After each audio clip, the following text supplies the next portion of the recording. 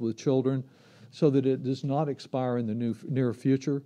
And we know what a difference, as you've heard from families and as we have talked with families around the community, that makes. Throughout the pandemic, we have been so fortunate to have a mayor who believed in medical science and actually let that direct his policies and the policies of our community. He's demonstrated courage and compassion, and despite continual interference from Governor Abbott, even now as so many children are being exposed to infection in our schools, he stood firm. We appreciate his leadership, and I'm pleased he's here to welcome the speaker today. Mayor.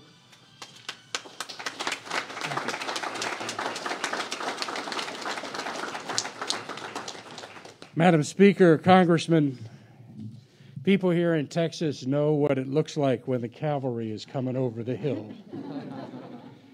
I want to thank Foundation Communities. Real proud last week for the City Council to pass a big grant to co-invest with Foundation Communities, deeply affordable housing, and to help with some of the permanent supportive housing for those experiencing chronic homelessness in our city.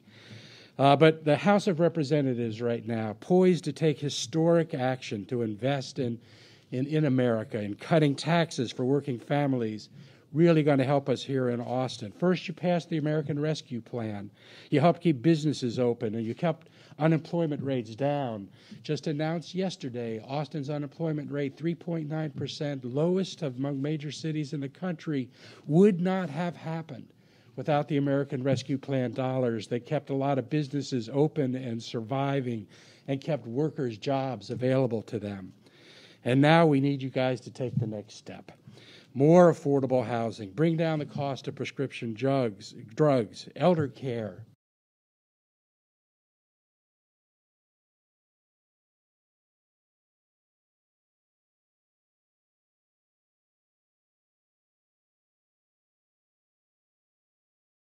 Make it more affordable. I understand you're going to consider free universal high-quality pre-K, clean energy tax credits. You're going to allow women to get back to work. But the focus for us in so many ways is on health care. Here in Travis County, 1 of 6 people under 65 have no insurance, due in large measure to the fact that our state leadership will not expand Medicaid, which is just outrageous and has a huge impact on our community. You know, that makes our uninsurance rate 50% higher than the national rate. And that should not be the case in Austin, Texas. 1 of 3 Hispanics under 65 in our city have no insurance. You know, among the horrible things the Texas legislature is doing right now in their 600, 700 bills that they're passing is to take away the right for cities to be able to see that all the workers in their town have sick leave. We need federal action. We need you guys to step in to help. We need the federal government because our state is not protecting us the way that it should. We support the goal of building an economy from the bottom up and the middle out, not just from the top down. Health care coverage should be a right for everyone and not just a privilege for the wealthy. Welcome home, Speaker. Thank you, Mayor. Exactly 1 week from today, about this time, I'll be at the Ways and Means Committee in Washington as we take up the Build Back Better bill. And while that bill covers so much that the Speaker can describe and that the Mayor has just referred to, as Health Subcommittee Chairman there, my concern is particularly on health. And the Mayor has made reference to some of this, but because Governor Perry and Governor Abbott were so ideologically opposed to taking 100% federal funding to start Medicaid expansion here in Texas, an estimated 2 million of our neighbors have never gotten any benefit out of the Affordable Care Act that we approved over a decade ago. Strengthening Medicare is a second concern.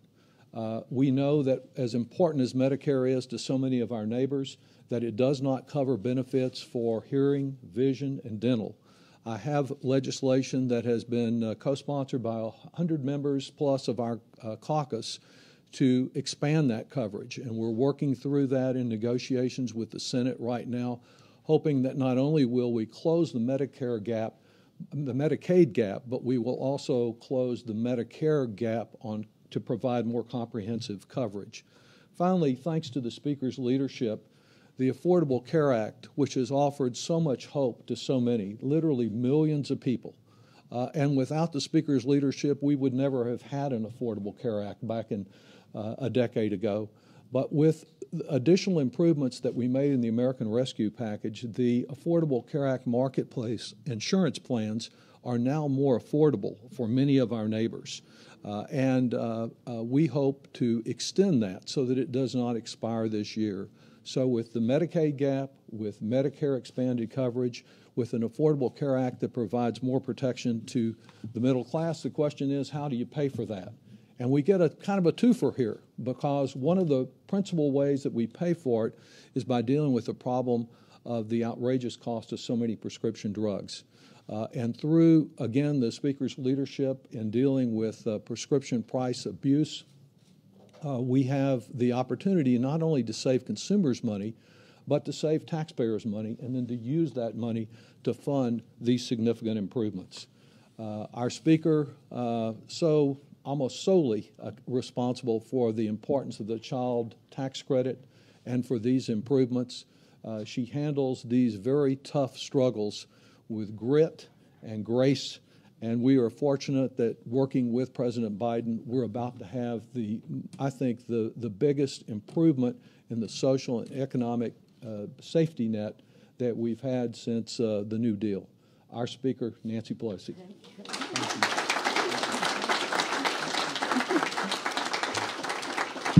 Thank you. Thank you very much, Lloyd Doggett, for your very kind words, for your great leadership, and the pride you take in representing this magnificent district. It is an honor for the mayor to be with us today. I'm the mayor's daughter. My father was mayor from when I was in first grade.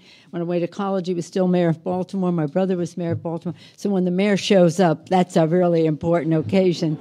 Thank you, Mr. Mayor, not only for your presence, but for your kind words about the rescue package and where we go from here, and for your great leadership of this wonderful city of Austin. Are we keeping it weird enough? Is that the deal? Okay. Julian, it's I can't tell you how your words are music to my ears and to anyone who is in public service. To hear the mission that you have, how you fulfill it, the volunteers who participate. Thank you, to community foundations, communities, and your Prosper Center here. And thank you to the volunteers who are here and many who are not, but all of them important, because the public policy that we put forth to help people for the people has to be accessible to them, whether it's linguistically, culturally, just informationally. And thank you for making those connections. It's, again, an honor to be here. I want to take up where Mr. Doggett left off. First of all, I accept any compliment on behalf of the House Democrats. None of this would be possible without the courage, the integrity, the values-based attitude that they have. And when people compliment me for bringing them together, I said, I don't bring them together. Our values bring us together, and our overriding value is to help America's working families, to lower health care costs, by increasing paychecks, by having cleaner government, and we can talk about that too with what's happening with the voter suppression. But as we do that, he also mentioned at closing his remarks, President Biden. President Biden has made all the difference in the world. He came into to office with a vision to build back better. And when when the Senate was passing the infrastructure bill, he made it very clear, I want to work in a bipartisan way to the extent that I can. And I want to have bipartisan legislation. And he passed that in the Senate. But he said, I will not limit how I go forward, my vision, to what's in that bill. We must build back better. And what that entails, in addition to many of the health provisions, which I will return to, that Congressman Doggett has taken the lead on and mentioned here, that meant build back better by building back better with many more people participating in the economic prosperity of our country. I like to think of it as build back better with women, but women, minority, people of color, many new people into it. And many of the healthcare provisions are what are liberating for people to participate. If we can have family and medical leave, paid family and medical leave, if we can have what was mentioned about the home health care for our seniors, for people with disabilities, even for our children, that enables people to be able to be more free to be in the workplace. Child care, very liberating for mostly moms, but dads too, to be in the workplace. As was mentioned, universal pre-K, so important for the children.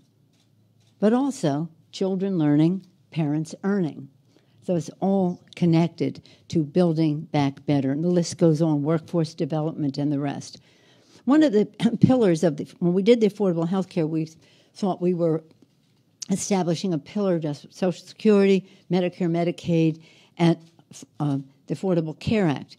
But we knew we could do better, and we did in the rescue package. And as the mayor indicated, many of the provisions in the rescue package, it was remarkable. The president came in, that bill went out there, was immediate and urgent.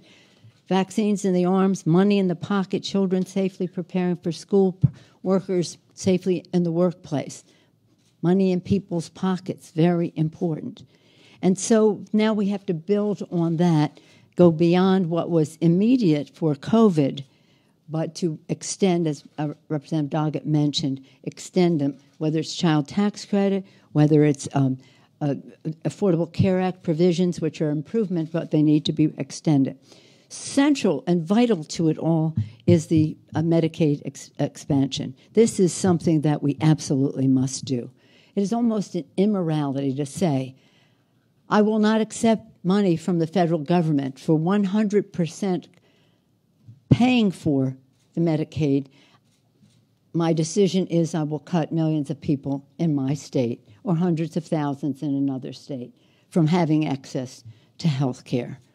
Because health care is a health issue, it's also a financial stability issue for families. It's where it all comes together. So we will have more permanent provisions to make the Affordable Care Act more available to many more people at a lower cost. We will have Medicare expansion, as Mr. Doggett mentioned, with visual, hearing, and dental benefits that we will have in the bill. We will have Medicaid expansion, but we have to see how much and for how long, and that depends on the total package. And we have to do all of these things right now in a way that gives people liberation, freedom to be in the workplace because their parents, their children, their siblings who may need care are cared for.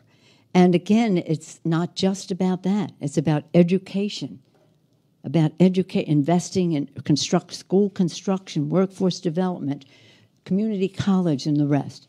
It's about housing. Housing, Julian mentioned all that. It's about housing, several $100 billion in there to have more housing stock and affordable and and for low-income people and some provisions to enable that to happen more readily.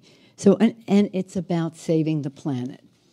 So when we say Build Back Better, we say that's a good infrastructure bill you have that you have in a bipartisan way, but we want to build in a way that preserves the planet, and so we have provisions in there we will have provisions in there that are very important in a health sense, the air our children breathe, the water they drink, in my case, grandchildren, but my children too, okay, for the children, the air they breathe, the water they drink, for our jobs, to be in the lead in the country, in the world on green technologies and the rest.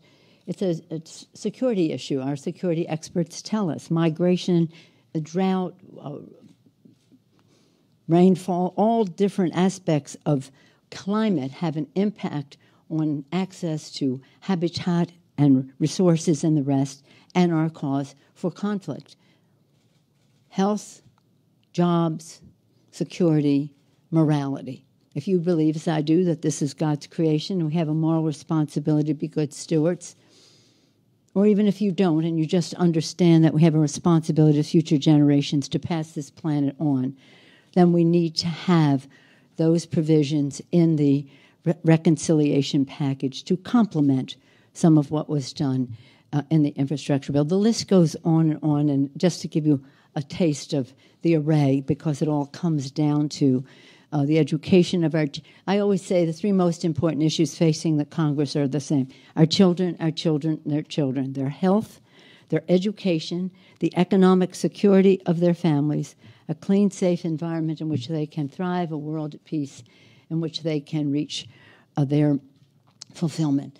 In the Congress of the United States, Lloyd Doggett has been a champion on each and every one of those issues. There's almost nothing you can talk about that you can't say Lloyd did this, was in the lead, initiated the idea and the rest.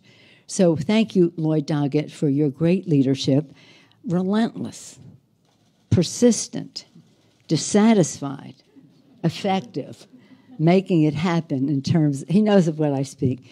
And he's just been spectacular. I can't talk about Lloyd without talking about Libby. If there ever were a team of two people coming to Congress and representing their district with great pride and great values and the rest, it's Lloyd and Libby Doggett. So thank you to Lloyd as well. So thank you for sending both of them to Congress. Before I go, I want to acknowledge Mike Forbes, a former colleague of ours, Deacon Mike Forbes, a former colleague of ours from the Congress who's now here. Thank you, Mike Forbes, for being with us. But in any event, we're very grateful to our President, Joe Biden, for insisting on his vision to build back better in a way that takes us in a transformative way into the future as we meet the needs of the people. I just want to say that when we talk about health care, we have to talk also about women's reproductive rights. What happened in the last 36 hours or so has been stunning. The Supreme Court making the decision that it did not only disrespected women, it disrespected the Supreme Court and its former decision, its precedent that it had established as Roe v. Wade.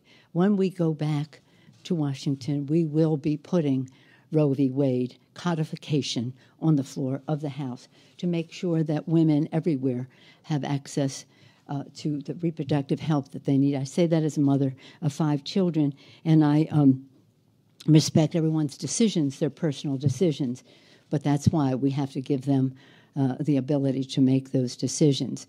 It is, it's really kind of sad, but nonetheless, people know now what the challenge is. And many of the women who will be disadvantaged in this are women of color and poorer women and the rest. It's an injustice. Not only disrespect of all women, but an injustice. So we want women everywhere in Texas and everywhere to have the respect they deserve for their decisions about their own reproductive health. And again, much of what we can do better if we can pass H.R. 1, which is the bill to end voter suppression. And we've had your Texans in Washington welcome them time and again with great pride.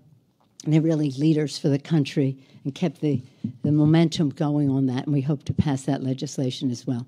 So with that, again, it's an honor to be at Communities Foundation Prosper Center, to be with Julian and to be with the mayor of the great city of Austin, Mayor Adler, and with the great member of Congress, a leader for our country, Lloyd Doggett. Thank you all very much. Thank you.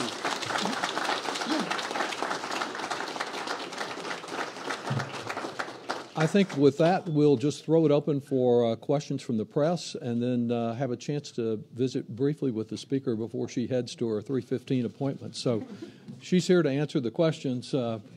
Please proceed. Anyone with a question out there? Yes, sir. Come ahead. Yeah, Speaker Pelosi, President Biden said this morning that he wanted a whole government response to the new abortion law here in Texas. He specifically said HHS, DOJ. Besides, as you mentioned, codifying Roe v. Wade into law, what other steps can and should the federal government take to intervene? Well, first and foremost, we have our responsibility in the House, which is legislation. And we have, as Lloyd and as many of you know, we operate in 3 ways. One is with funding, one is with the tax code, and one is with making policy. And we have able to show our respect for a woman's right to choose, not only in our own country, but with globally, to make sure that women have access to family planning and the rest.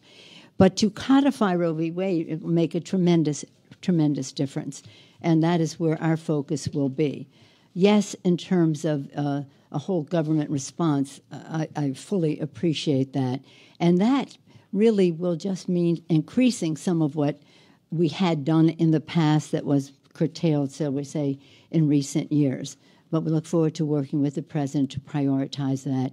We have our Reproductive Freedom Task Force in the House, and they've been working on this. When we do codifying of Roe v. Wade, I just want to make one point. We will have an amendment to it to make sure it captures the, shall we say, action taken in Texas that made it it makes it difficult to explain, but nonetheless, we will mitigate for that damage that they are causing here as well. Did you want to say anything about that? No. Well, just agree with you heartily.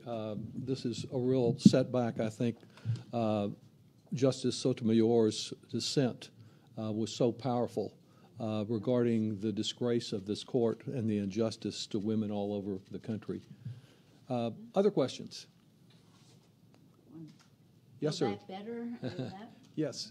Do you hear any other states taking similar measures, and how might that shape your response? Sorry, I didn't understand. I was asking if other states may follow what they may do. Oh, yes, there may be copycat legislation. Right now, the case that will probably come before the court is from Mississippi, which is 15 weeks. That is, we'll see how they judge there, but there will be other states that may copy the Texas model, which is not a state action, but right of private action, which is clever, very, very dangerous. And so, we expect to see copycats. And that's why it's necessary for having the national law passed of Roe v. Wade, protecting women's rights wherever they live across the country, whatever their economic status is. And do you expect any Republican support in Congress? I really don't speak for the Republicans. They like it that way. So do I. I don't know. I'll just close by saying this. Lloyd has heard me say this so many times. President Lincoln said, public sentiment is everything. With it, you can accomplish almost anything. Without it, practically nothing. But for public sentiment to prevail, people have to know. Well, right now, people do know the danger that reproductive health is in. And we're talking about termination of a pregnancy here. But understand this, in the Congress, the Republicans have been opposed to contraception, family planning, anything that would minimize the need for somebody to make such a decision. So it's not just about, they like to talk about extreme cases, but what they're deflecting attention from family planning, birth control. They don't support any of that. They do not support any of that. And that's most unfortunate. And I can say that, as I say, I have 5 children, 5 in 6 years, almost to the day, within the week.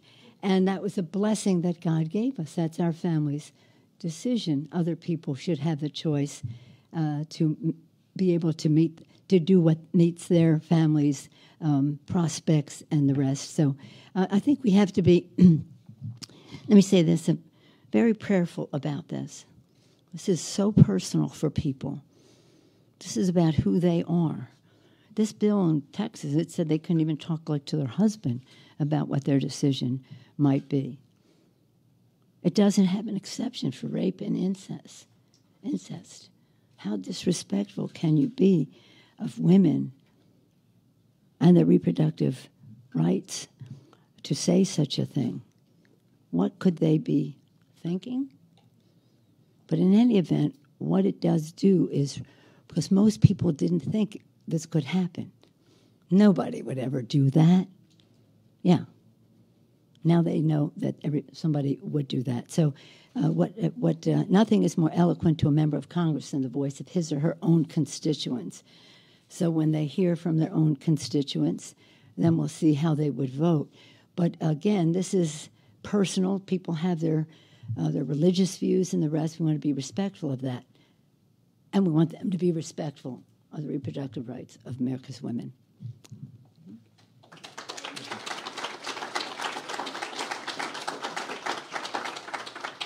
Yes. I have a question related to Build Back Better. One of the reasons that Republicans in Texas have avoided the Medicaid expansion is they say it's not sustainable for covering that gap of uninsured Texans. I might have missed this, but is there a provision in Build Back Better that addresses the sustainability of insuring those Texans?